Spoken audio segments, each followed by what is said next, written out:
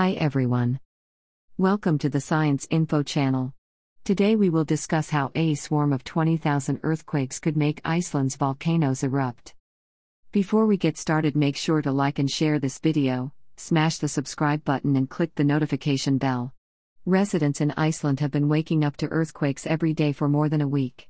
More than 20,000 earthquakes have shaken southern Iceland this week, rattling the capital city of Reykjavik and keeping geologists on their toes as all signs point to a pending volcanic eruption, the Icelandic Meteorological Office, IMO, reported on Thursday, March 4.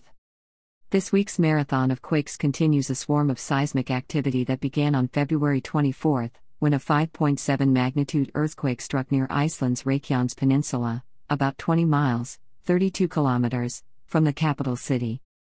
Earthquakes in the 5.0 to the 5.9 magnitude range are considered moderate and can result in slight damage to nearby buildings, according to Michigan Technological University. Fortunately, the quake's epicenter was far enough from the island's populated areas that no damage or injuries were reported.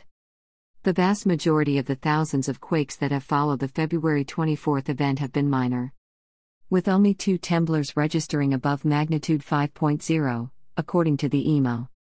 Still, residents of Reykjavik have felt the shaking day after day, with some waking up with an earthquake, others going to sleep with an earthquake, Thorvaldur Thordarson, a professor of volcanology at the University of Iceland, told the New York Times.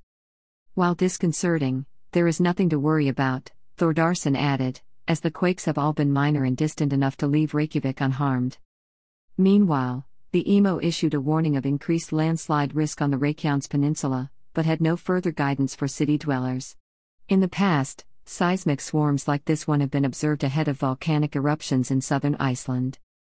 According to the IMO, magma movement at the boundary where the North American and Eurasian tectonic plates meet likely caused the tremors, the agency said, which could fuel the 5 active volcanoes on the Reykjanes Peninsula.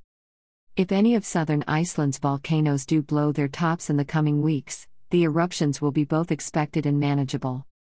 According to Thordarson, southern Iceland's volcanoes experience pulses of activity every 800 years or so, and the last pulse occurred between the 11th and 13th centuries.